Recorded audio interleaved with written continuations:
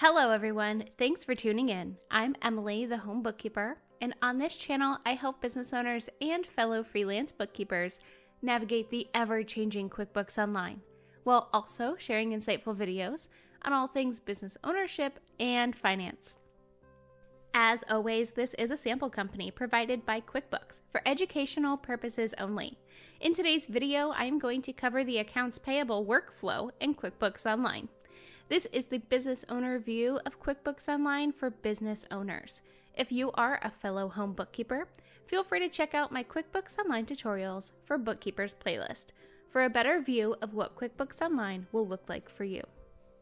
First things first, you'll want to head over to the white New button on top of the left-hand side toolbar, and under the Vendors column, click on Bill. This will open the New Bill screen. Select the vendor you wish to bill from the vendor drop-down box.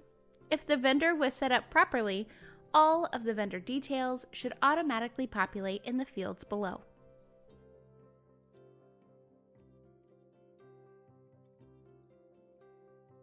Now that you've selected your vendor, you can now set the bill terms, the bill date, and the due date. And scrolling down, enter in the category, description if you wish, and enter the amount of your bill.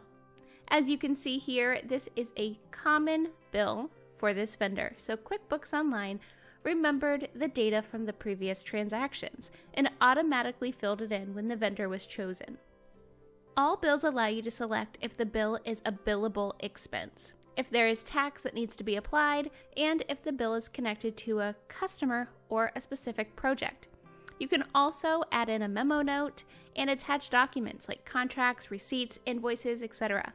In the center of the bottom toolbar, you can also select if this bill is something that is recurring. When finished, click the green Save and Close button. Now that the bill is entered into the system, you can once again click the white New button and under Vendors, click Pay Bills.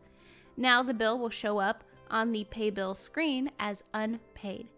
Selecting the bill we just created and confirming the accounts you wish the bill to be paid out of, click the green Schedule Payments Online button to use the new QuickBooks Online Bill Pay feature.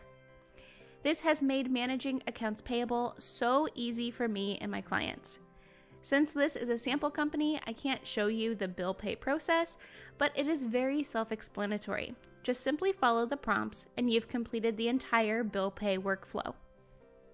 For more business resources, my online self-paced home bookkeeper masterclass, business supplies, gadgets, must-haves, and more, make sure to check out edjconsultinggroup.com/resources, linked below.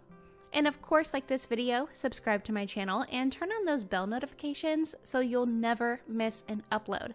If you have any video or tutorial requests, make sure to leave them in the comments below. And for even more behind-the-scenes content of life as a home bookkeeper, feel free to follow me on Instagram @EmmaDawn and connect with me on LinkedIn.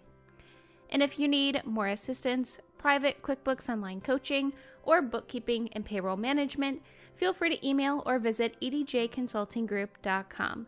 My firm is fully inclusive and ready to help you along wherever you may be in your entrepreneurship or personal wealth building journey.